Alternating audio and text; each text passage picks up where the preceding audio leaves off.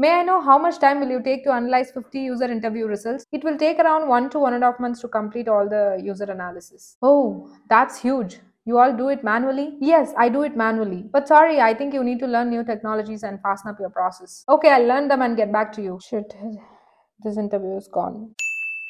Hey, is the presentation ready? Let me have a look at it. Yes, I'm doing it, but it will take few more time to complete, I think. Really? I told you, we are already in the deadline. Yes, I can understand. I'm sorry. I'm trying my best. I'll try to complete it ASAP. Please do it soon. It's already late. I'll be back in 10 minutes. Oh shit, I need to complete it. Hey, do you remember that I have asked you about few color suggestions for product yesterday? Yes, here are they. But we need to show this to the team. This looks like a novice. Is it so? Okay, I'll rework and send you.